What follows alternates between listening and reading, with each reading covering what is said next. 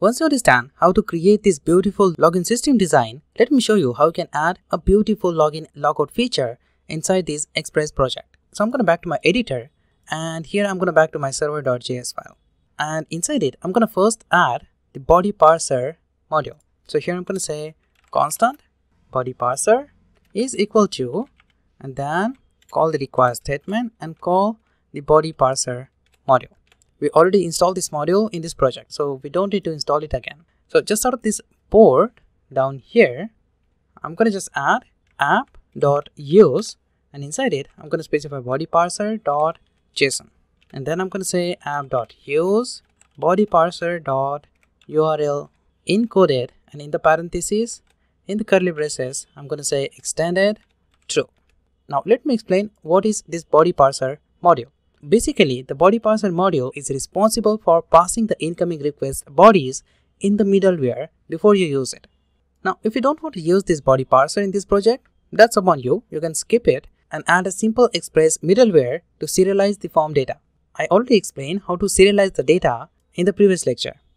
Now, just out of this body parser, I'm going to just require this session module. So here I'm going to say constant session is equal to, and require the Express session module. So I can create a session variable using this module. So just out of this app.use down here, I'm going to create app.use. I'm going to call a middleware method use, and here I'm going to say session.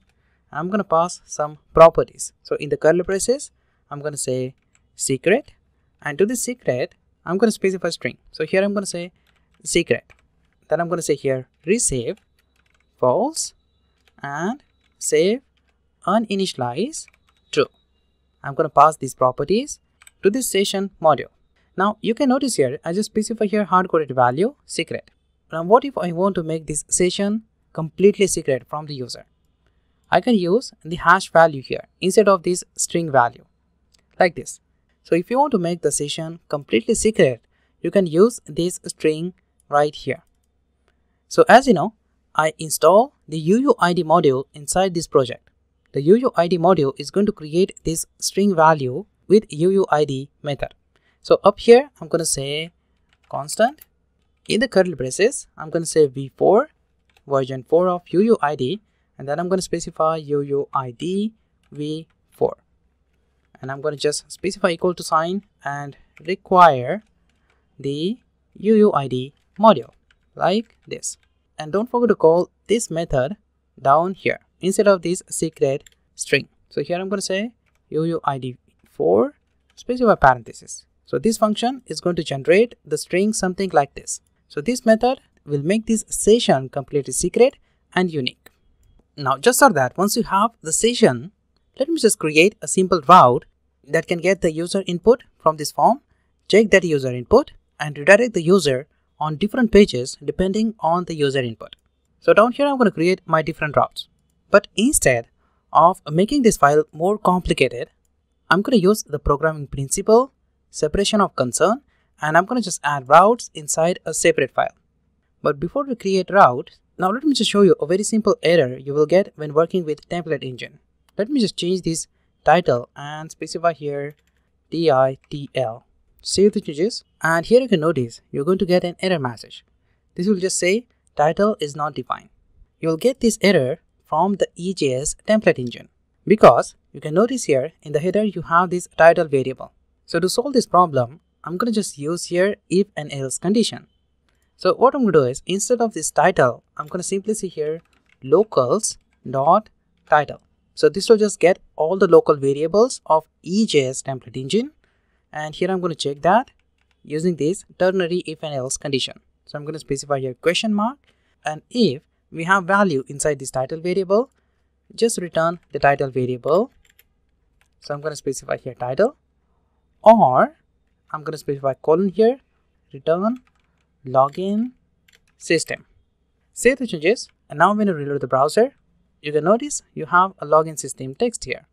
So this statement is going to execute this false value because we don't have this title variable returned from this server.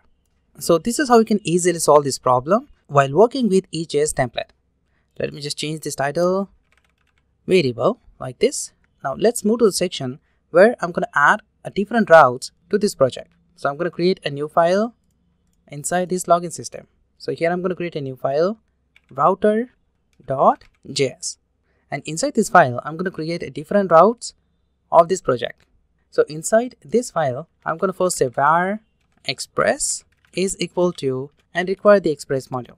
I'm requiring this express module because I want to use the router method. So just down here I'm going to say var router is equal to express dot router. So I'm going to call this method router to create router inside this file, and just down here I'm going to create a different routes for this project. So I'm going to create my first route for the login user. So here I'm going to say router dot post. I'm going to call a HTTP method post, and inside this parenthesis I'm going to call the route path. So in the single quote I'm going to specify login. As a second argument I'm going to specify the callback function. So here I'm going to specify request and response parameter, call the arrow function like this, and inside it I'm going to send the response when the route is matched.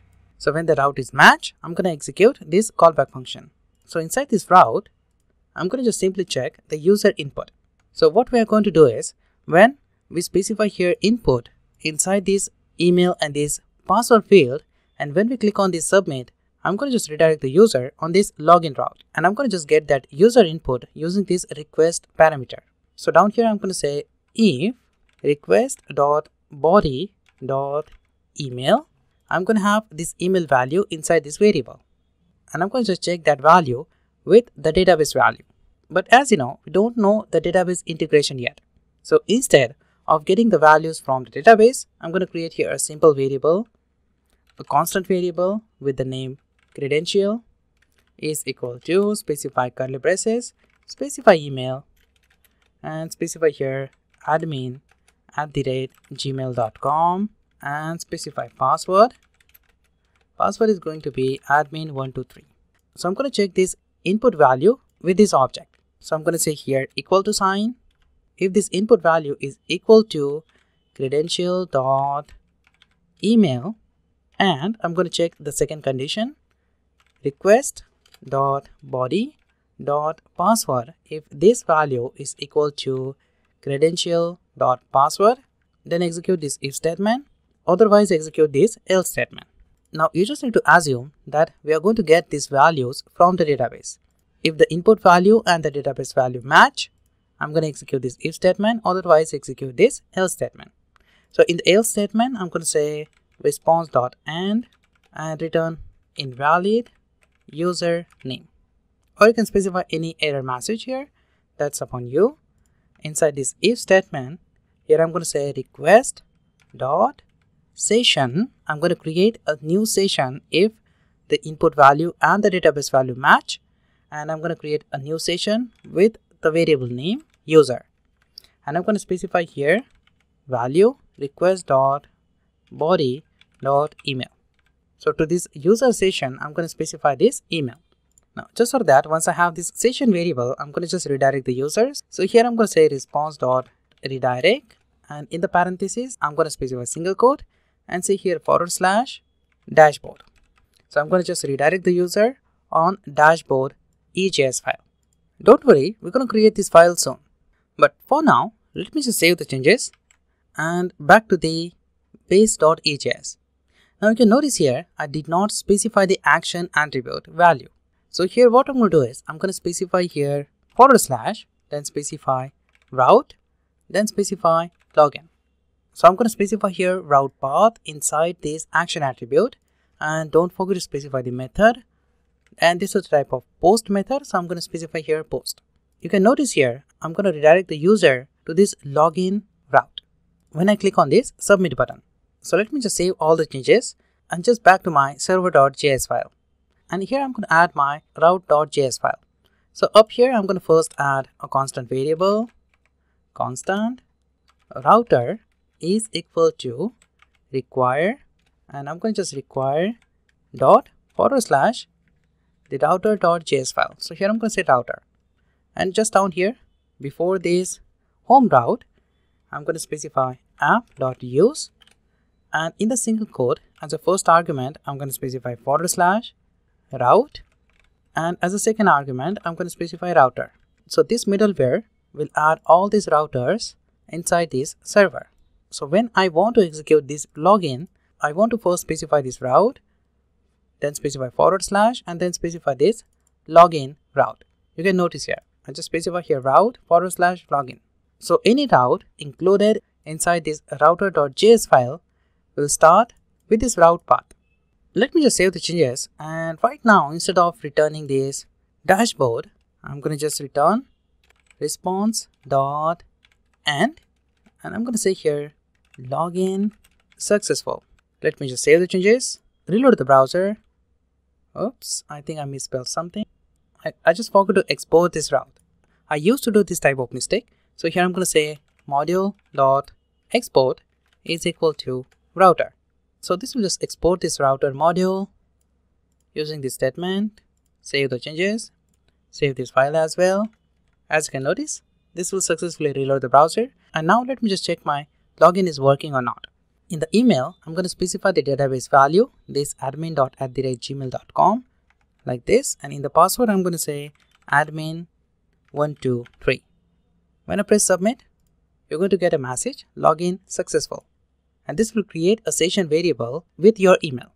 But for now, let me just back to my login page, just reload it, specify my email, but this time I'm going to misspell this password. I'm going to say admin. And when I press submit button, you can notice I'm going to have a message invalid username. Now you can notice the route is now successfully working. In the next lecture, I'm going to show you how you can add a dashboard to this project, and then I'm going to add logout feature to this Express application.